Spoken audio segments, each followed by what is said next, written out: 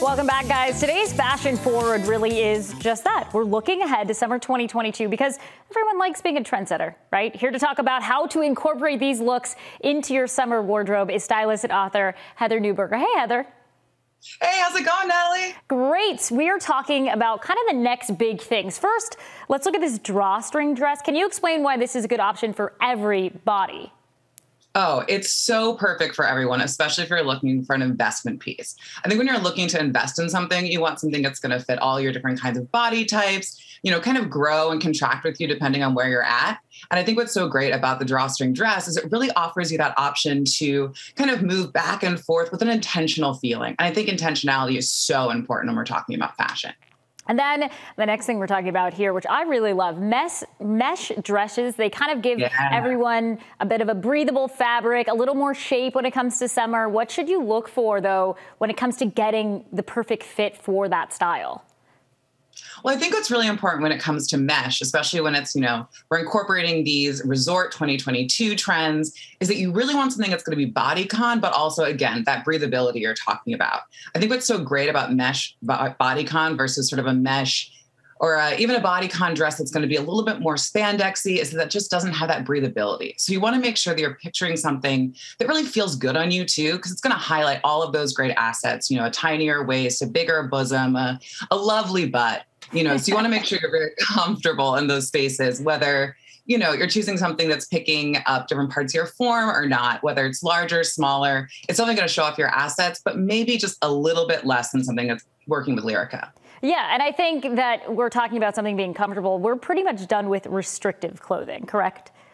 Absolutely. I think the restrictive clothing is sort of out the door, especially when we're talking about a mesh dress as opposed to a bodycon, or we're kind of playing around with all these different silhouettes. I've been predicting this ever since the pandemic was slowing to an end. We can't say it's really over just yet, but as we're coming out of our, hard pants or our soft pants into our hard pants, you really want to think about things that are going to be sort of flattering for all silhouettes, and really offer you that sort of bagginess.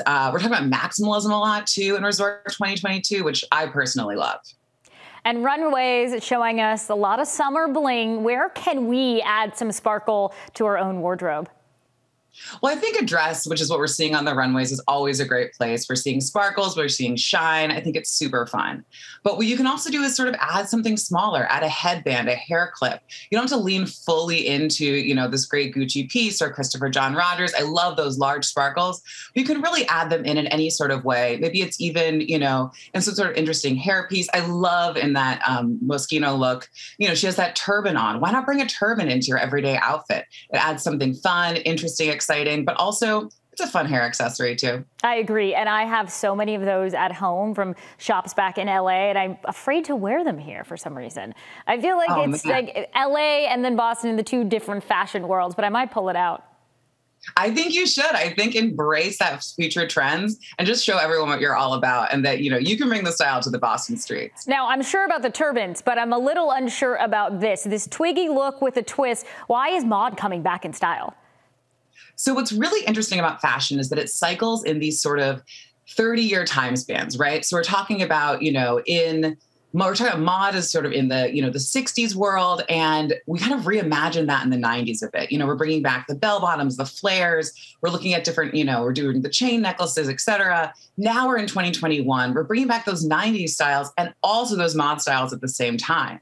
So it's really interesting to see sort of bringing in those different pieces and elements to kind of play around with those things. So we love that Emilio Pucci skirt, which is really playing in some 90s colors, but also bringing in that sort of, early 90s feeling along with that sort of Twiggy mod feel. And I think it's really exciting to see that mix and that excitement of different styles, because you want that ultimate remix when you're talking about your best and your favorite looks. Totally. A lot of those looks there are very clueless to me. The small skirts, the patterns, the colors, everything bright.